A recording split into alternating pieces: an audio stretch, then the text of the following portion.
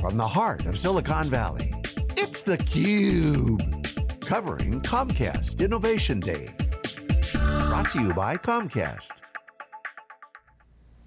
Hey, welcome back everybody. Jeff Frick here with theCUBE. We're at the Comcast Silicon Valley Innovation Center. You know, there's innovation centers all over Silicon Valley. We hadn't been to the Comcast one until we came to this event. It's very, very cool. I think it's like 5 stories in this building where they're developing a lot of new technologies, partnering with technologies. But today the focus is on customer experience. Brought together a panel of people to talk about some of the issues. And we're excited to have a representative from a company that's really out on the edge of defining customer experience and measuring customer experience.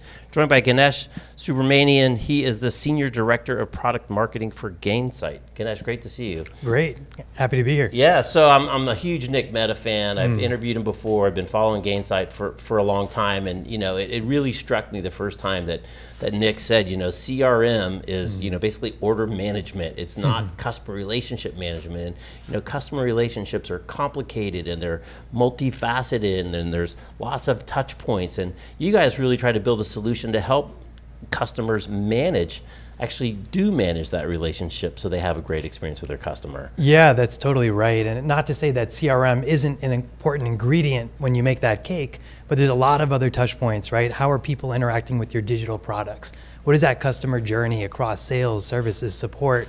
How does all of that come together? So what Gainsight does is really provide the customer cloud to bring all of those solutions together so that businesses can really operate in a more customer-centric way.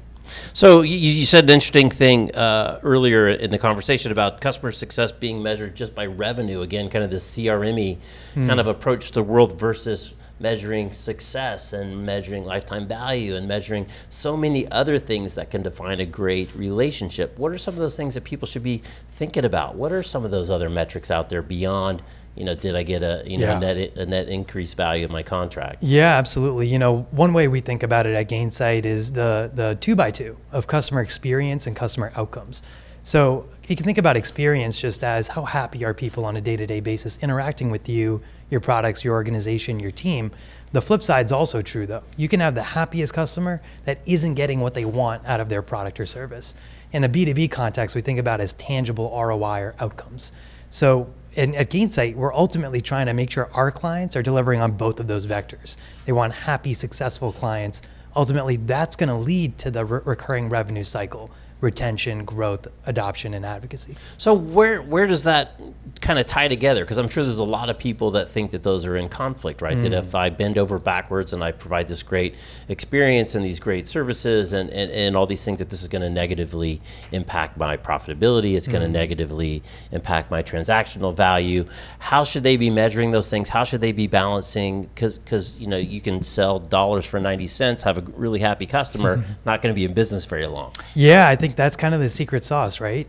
True innovation, what we talked about today at Comcast, a lot about how do you take that next step forward? How do you improve your products and services in ways that make customers for life, right? And if you make the right investments, you actually find out that maybe it's minor change, maybe it's process change in your call center or call service, maybe it's implementing AI in an appropriate way so that you're able to deliver more value with less time. Or maybe it's transformative. Maybe it's something that's a new service or offering altogether that's making customers get outsized or unrealized returns on their investment. Well, it doesn't matter what that investment was if it's going to long-term drive your company to higher valuations and greater competitive differentiation. So we don't think about customer experience on kind of below the line, what's going to get me the incremental ROI. We really think about it as a fundamental differentiator for your business. Right. Now you're in charge of kicking off new products. That's right. And you know, one of the things I think is really interesting about the Comcast voice, which has had a lot of conversation today, is I still get emails from Comcast telling me how I should use it, right? Because it's a different behavior. It's a different experience that I'm not necessarily used to. As you look forward, you know, introducing new products, what are some of the kind of trends that you're keeping an eye on? What do you think is going to kind of change and impact some of the things you guys are bringing to market? What are some of the new things we should be thinking about in customer experience? Yeah, absolutely. So one thing at Gainsight, one thing we've learned leading the customer success movement is that to be customer centric is more than a given function or a given team. Customer success managers kind of took the mantle in B2B and started leading the charge, leading the way towards being more customer centric. But that team on their own can't do everything, nor do they want to, or can they, right? So one big change and one big big innovation that we're leading the front on is how do you bring all those different teams together, which is why we launched the Gainsight Customer Cloud. So what we're doing is bringing disparate data together that used to be siloed in functional specific software. Bring that into a single source of truth to truly provide an actionable customer 360, one that provides meaning to different teams with the right context, and then drive action off of that. So whether it's an automated email to get improved product adoption in the Comcast example, or maybe it's some kind of escalation effort where you need a cross-functional team to get together on the same page to improve a red customer, or maybe it's something that's in the product itself. By just making the product easier to use or a little bit more intuitive, all of your end users will end up benefiting from that. What Gainsight's trying to do is try to figure out how can we break down these walls across these different teams, make it easier for people to collaborate to improve the customer experience. So Ganesh, I got to tease you, right? Because everyone's eyes just rolled in and you said 360 view of the customer. Right? We've been talking about this forever. Yeah. So what's different, what's different today? Not specifically for what you're trying to do with your product, and share that too, but more generally, that we're getting closer to that vision, that we're being, that we're actually getting closer to delivering on the promise of a 360 view and information from that view that will enable us to take positive action. I love that question. And I think whenever you hear the word 360 view or digital transformation, you're going to get a couple eye rolls in the crowd, right? And I actually totally believe that to date, I think we've done things in too much of a waterfall methodology. Let's spend 3 years, get a unified ID across all our disparate data sources, and then we're going to be customer centric. I think we've learned our lessons over the course of time that, hey, the end result doesn't really materialize in the time frame and ROI you expected. So why don't we start with the other end of the spectrum? What are the gaps that customers are perceiving? If it's just, let me go back to that example of product ease of use. Are we identifying that as a major gap? Then how do we go solve that? How do we reverse engineer that process? And by the way, that doesn't just fall on the product team to make the product easier.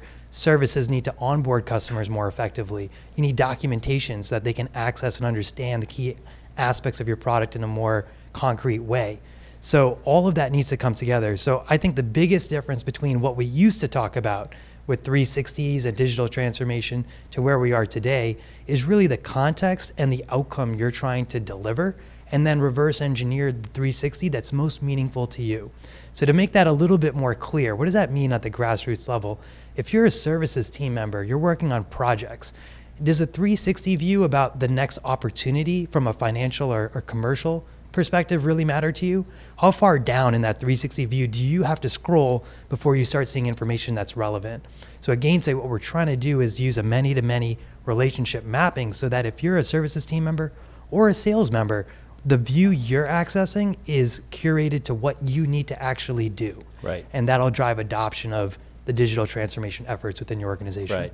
Which then obviously opens up the opportunity for automation and AI and ML to, as you said, context is so important to make sure the right information is getting to the right person at the right time for the context of the job that I have in building that customer relationship. That's right. Yeah, we think about AI all the time. How is that going to improve the customer experience? It starts with that data foundation and understanding, hey, what should we own and what should we leverage, and being very conscious about what you're about to do.